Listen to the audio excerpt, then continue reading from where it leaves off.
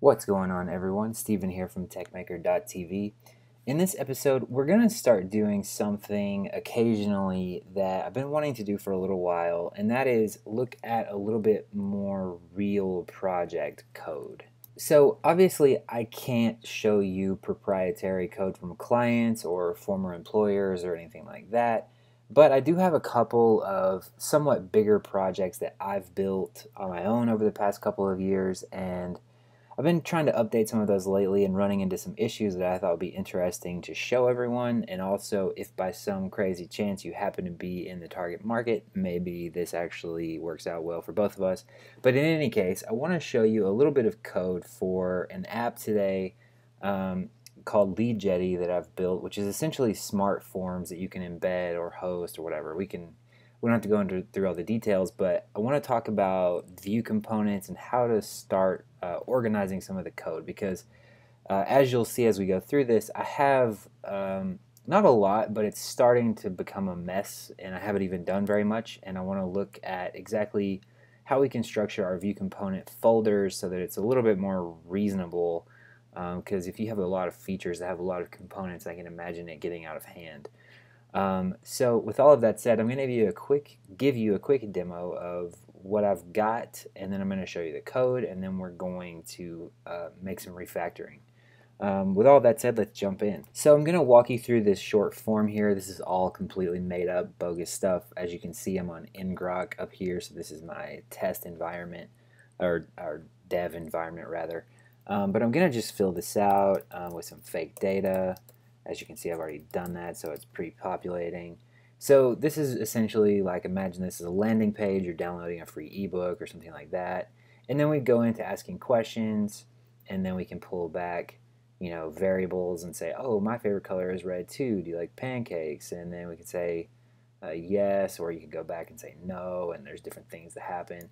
This is a hyper simple example, but what I want to show is that all of the different types of inputs. So if we go through here, we have a yes, no input, we have a multiple choice with buttons, and then we have a first name, which is just a text field, and this is actually an email field. So if I try to submit it without any email stuff, it's going to basically tell me you're missing an @ sign or whatever.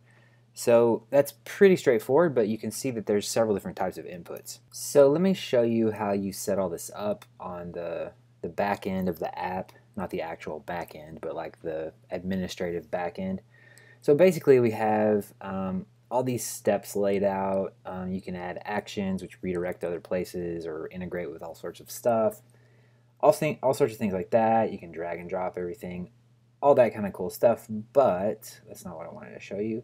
What I want to show you is we have all these different types of elements that you can add, and for the most part these are going to, I think some of them are all sort of compressed into one element right now. I'm in the middle of refactoring all this, so it's not completely finished and perfect, but ultimately probably all of these will have their own element or something approximating having their own component rather. So now you basically have the gist. So you can set all of this up back here. You can see we're using liquid templates over here, so we can like do variables and so on and so forth, and you can assign variables to answers and whatever. Okay, cool. Enough of all of that. Let's go look at the code. So if we pop over to Atom, you'll see here that just with what I took you through, I've already got all of these components, which given the roadmap that I have in mind, I can just see like having a bajillion components just related to building out the form itself.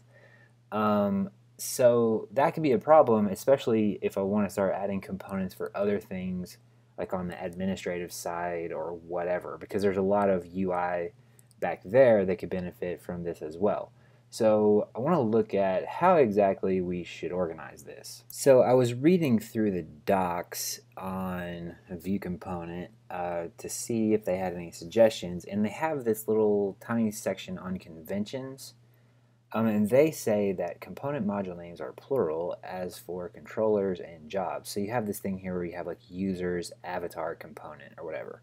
In addition to that, if we do a quick search for module, which you can see I have already done, they tell you avoid giving your containing folder the same name as your .rb file. So it looks like basically we're going to create, so I'm thinking, and I may change this later, but you know, whatever, the naming isn't the most important thing right now. I think just getting the structure set up right is what I have in mind. What I want to do is basically have something that's called like form elements or something like that, or maybe just elements for short. And then inside of there have all my different types of elements. I don't know if I'll put the actual element thing in there, and you'll see what I mean in just a second. So there's a top level item called element, and then there's all sorts of different types of elements, and we'll talk about that more in just a second. But in any case, what we're going to do, I think, is basically just say elements, colon, colon, and then the type of element. And let's go look at the actual code right now to see why this is interesting. So, by the way, I have some episodes on design patterns, and so if you're confused about anything that I talk about going forward, be sure to go check those out, because essentially what I've got going on is we render this element component. And so there's a bunch of elements that get loaded in an instance variable or whatever. You don't really need to know all of that. But essentially what we have is we have this content for, which can be a label or something like that. And then we have the actual input itself. And we have to check if the input is present because we have some things that are display only. So for example, like it might be an image or rich text or something like that. So we check if that's present and then we render it. Now this looks a little bit magical, so let's take a look at this element component. Now this is a kind of a mess right now. It's way better than it was, but it's kind of a mess. So if we look, sorry, let me get both of these open so we can switch between them a little more easily. So right here, I'm saying input is input for, and then I'm rendering the input. So back over here in my element component, you can see that I have this big case statement inside of input for. And then each one of these calls different types of element component, basically. So what I think I would like to do, I'm going to write a comment right here so that I can, you know, remember this without actually changing the code right now. So what I might want to say is something like elements HTML component, and then .new ... whatever. So that's kind of what I want to go for. Now what this really is, I think, is probably actually a factory that's needing to be refactored a little bit further. So like if you want to know about factory patterns or whatever, you can go check that out. This content for, I haven't touched. I pulled this straight out of some old code and put it into a component. But we need to change that and clean it up. But I think, yeah, this is probably some kind of factory hiding here. So we have like a component, an element factory needed somewhere or something like that. In any case, I'm not going to worry with all that right now. What I'm going to do is just see if I can get this set up so that we have elements, HTML component.new, and it should be pretty straightforward. It should basically be a new folder called elements, and I think, so the one thing about this is, like, obviously the class loading should just work, but the little HTML bit, like the HTML.erb working, is the part that I'm curious about, because each one of these components has the HTML part and the element part. So let's just start with the HTML component and put them both inside elements, and then let's rename these. So instead of HTML element component, we're just going to have HTML component, and we'll rename that. And really, that name kind of sucks, if I'm being honest. HTML element, like what is that? That could be anything. We really ought to call that like standard form field or something. So like I said, I'm going to have to come back and do some renaming on all this stuff. But let's try this. So now I should just be able to copy this and replace this. I'm kind of working on two different computers right now. I have one, this is my older one that's set up for recording, and then I have another one that I'm working on and I'm using VS Code. So right at this moment, this is Adam, and I haven't taken the time to set this computer up, so like all of my keyboard shortcuts are completely jacked up right now. So if I do anything crazy, that's why. So okay, so now we have elements, HTML component, blah, blah, blah. Let's just go refresh. Actually, I need to open that up again in a new tab. This is our stats page here. Let's open that in a new incognito window and see if it's broken. Expected file to define. Oh, it's because I need to put a module. That's my bad. Obviously, there's nobody else here. And I didn't change that name anyway. So HTML component. So what we want to do is say module. Actually, you know what? Instead of doing the whole module thing, let's just call it elements HTML component. Let's try that. And let's see if we're back to working. So it looks like that works perfect.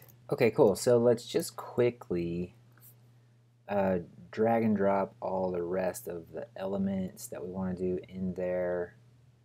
Multiple choice, so on and so forth. So I think I'm going to leave the 2 element ones on the outside. I'm not 100% sure yet.